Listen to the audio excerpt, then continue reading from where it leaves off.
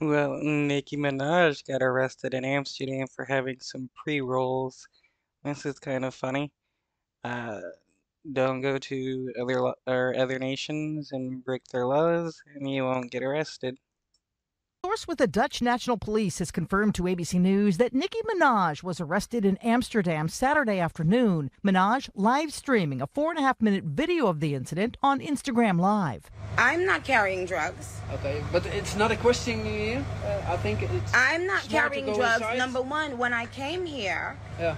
the Okay, back. you can go inside. No, I'm not going in there. I need a lawyer present.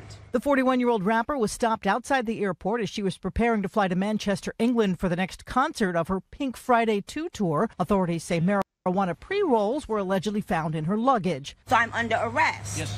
But Yes. under arrest for what? Okay. Stop filming now.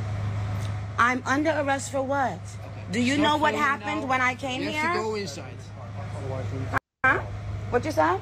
Can you please stop filming? Please just step in the car first. No, I need a lawyer. She eventually got into the vehicle and expressed concern about making her upcoming show. An official is heard telling her he would try to get her there as soon as possible. Minaj posting on both Instagram and X about the encounter, claiming it was an attempt to sabotage the remainder of her tour. The Manchester show has been. Who is trying to sabotage her? That's hilarious to claim that somebody is trying to sabotage her for her